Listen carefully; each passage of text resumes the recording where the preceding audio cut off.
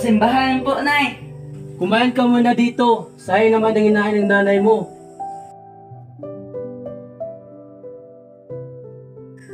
Oo anak, kumusta naman sa simbahan? Alam niyo, Nay, Tay, napakabait po ng pari natin. Paglaki ko po, gusto ko maging katulad ni Padre.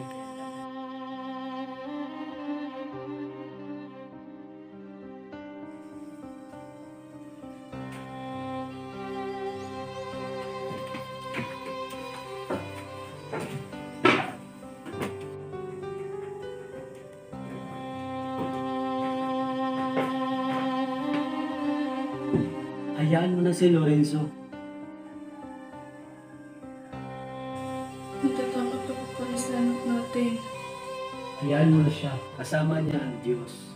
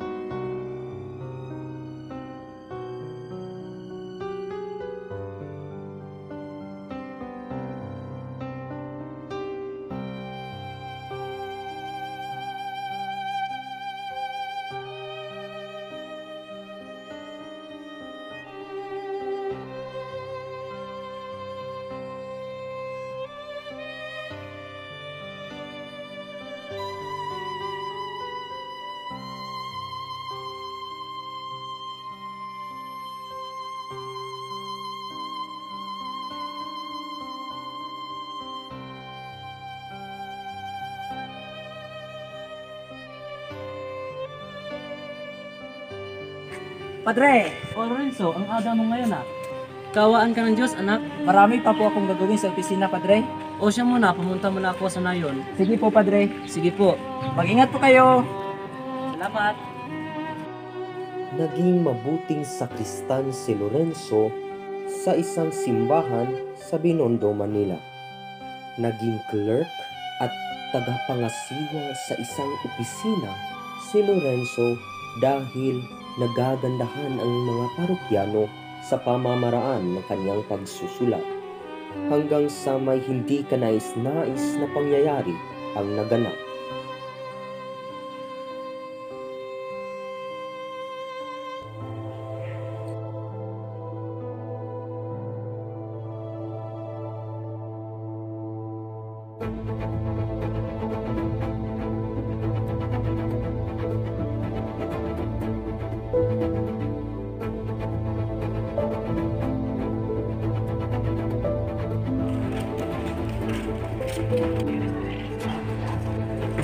Sino pumatay sa taong to?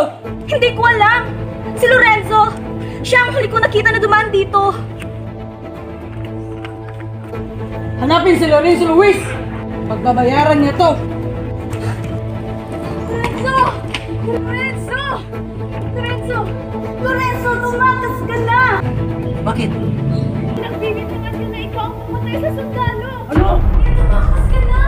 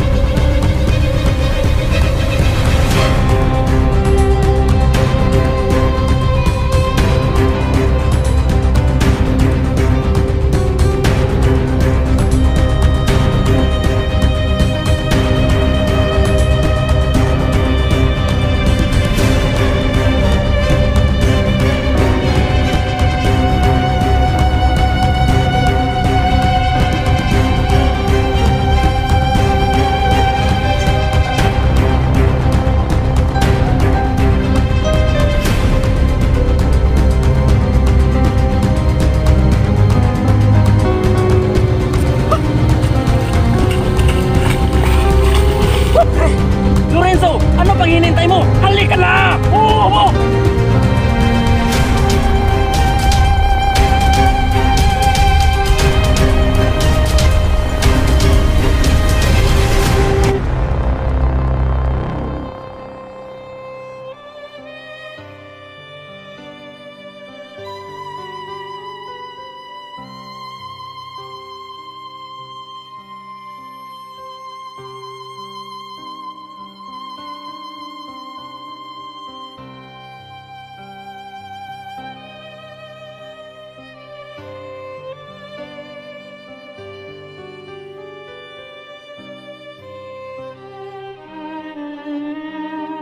Ipinagpatuloy pa rin ni Lorenzo at ng mga Dominikanong pari ang kanilang misyon kahit wala sila sa Pilipinas. Hanggang sa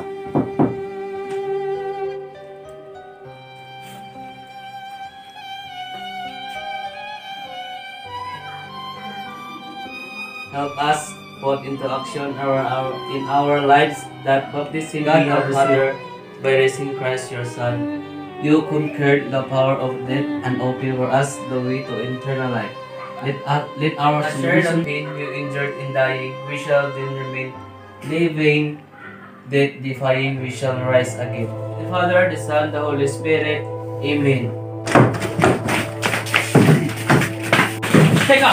Ano to?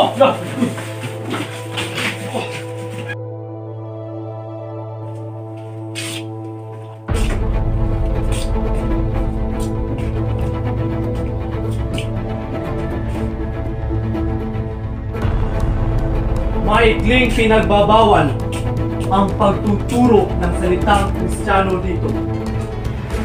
Pagkakawalan ko kayo kung itatakwil nyo ang pagiging Katoliko nyo. Kahit kailan, hindi ko itatakwil ang Diyos ko! Dalhin lahat sa bulon!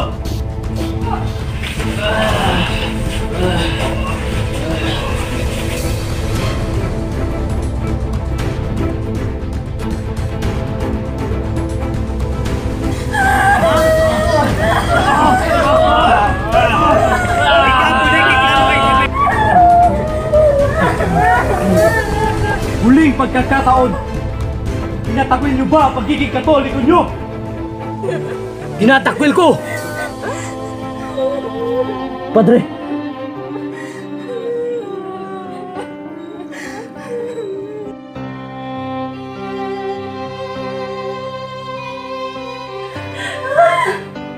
Sana po si Lorenzo. Ilang araw na siyang hindi na bumalik dito. Hindi mo nag-iwala sa amin, Panginoon. Kayo! Ikaw! Tinatakwil nyo ba ang Diyos nyo? Kahit kailan, hindi ko itatakwil ang pagiging Kristyano ko. Kung meron man akong 1,000 buhay, ialay ko ang lahat sa Kanya. Patayin na yan!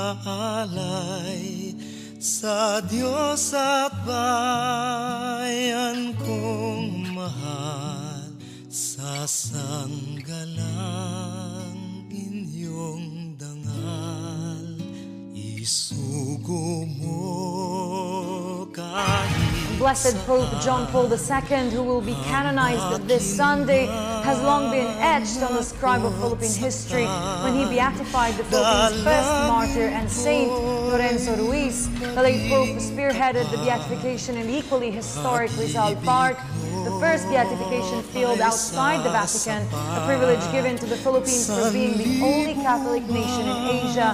Tonight, let us look back at his historic venture and witness how the Pope united and reconciled the country and its conflicting societies. Just report. Sa libo kong kamatayan. Is in February 29, 1981, held at the Rizal Park. This was the first time that a beatification was held outside the Vatican, a feat given to the Philippines as the only Catholic nation in Asia. As early as 4 a.m. during that day, Luneta was flocked with a million-strong crowd, all waiting for the elevation to blessedness of the first Filipino martyr.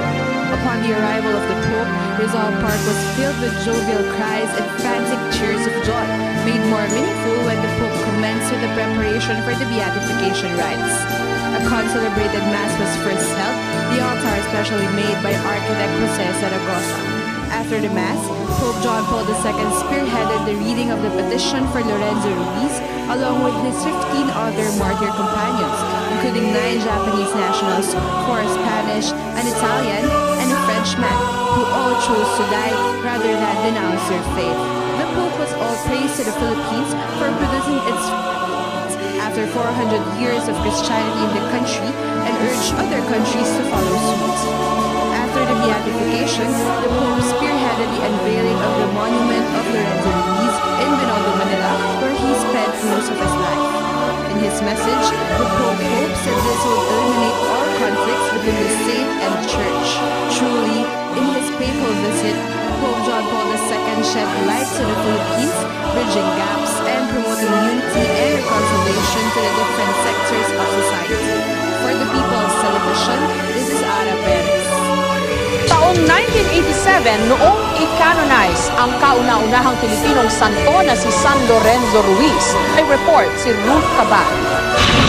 For the sake of justice.